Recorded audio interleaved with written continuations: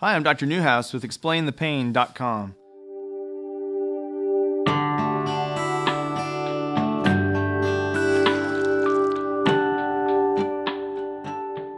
Today I'm going to talk about our 8-step home treatment plan for heel and arch pain. These are great suggestions for you to do at home, things you can try. I'd give it 2 or 3 weeks with this list of different things that you can try. And if that's not working, then you need to go see a podiatrist. So the first thing I recommend is don't walk barefoot in the house. Your foot needs support. A lot of people these days have hardwood floors, they have tile, they have a house that's on a slab. It's hard. It's hard on your foot, hard on your arch. I recommend people get a pair of Crocs just to use in the house, or they wear a good sandal. Not your cheap rubber sandal that you pick up at Walmart for $3, but something that has a good arch to it, like a Birkenstock, Ortho heel. Superfeet makes a sandal like that. There's a good listing of sandals that I recommend in my office on the American Podiatric Medical Association website. So I'd encourage you to look at that if you don't have access to a Birkenstock or Ortho heel, don't know where to find those.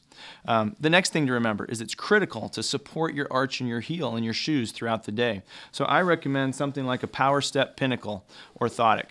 This is a very inexpensive, off-the-shelf insert that goes in your shoe, has very good support. Great way to start.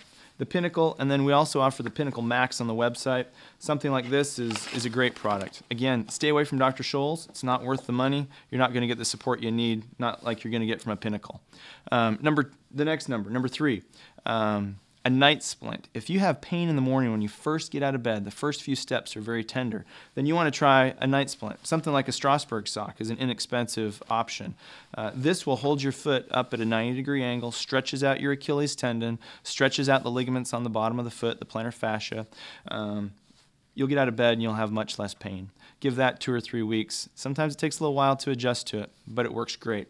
The other option is a night splint that's made out of a plastic. There's anterior and posterior night splints. The Oser night splint is the anterior night splint that I recommend most. I use that actually in my office at times. It's a very good, I think that's kind of the top of the line, the Cadillac, so to speak, of night splints. The next thing to remember is stretching is of utmost importance.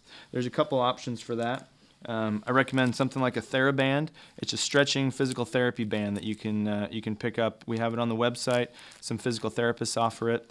TheraBand works very well. You want to stretch out the Achilles tendon, and you want to stretch out the small muscles in the bottom of the foot. Another option for doing that, which will give you a little bit better stretch, is the Pro Stretch. This is a device that you can check out on the website also. A little bit more aggressive and gives you a little bit cleaner stretch. It's really hard to not stretch well when you're using the Pro Stretch. It's a great invention.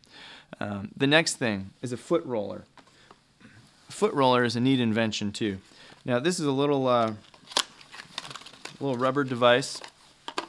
You can put it in the freezer so it's cold. That ice is great on the foot, but this will massage the plantar fascia, kind of loosen up the small muscles, the ligament in the bottom of the foot. It's a great option for doing something at home to get that stretched out. And sometimes that's all you need to do is just stretch.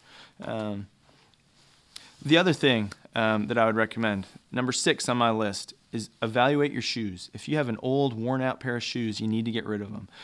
Shoes are a big cause for heel and arch pain. So new shoes, typically I tell people to stay away from Nike and Reebok, at least the cheap shoes, because they just have zero support. They spend all their money paying athletes and advertising and things like that. For a good athletic shoe, I typically recommend New Balance, Saucony, Brooks, Asics. Those are usually the top 4 that I recommend for shoes. But evaluate your shoes. Don't wear worn out shoes. And finally, the last thing I'd recommend, actually, there's 2 more things. One would be ice, and I think I already talked a little bit about that. You can combine that with the roller, but icing your foot, even a bag of ice on there, 10 minutes on, 10 minutes off type of thing, a couple times a day, will calm down the inflammation in the heel and the arch and be of great assistance. And the last thing would be try to lose some weight, because weight does play a role in foot pain. So that's usually not that straightforward and easy to do, but it is something you can think about that will help.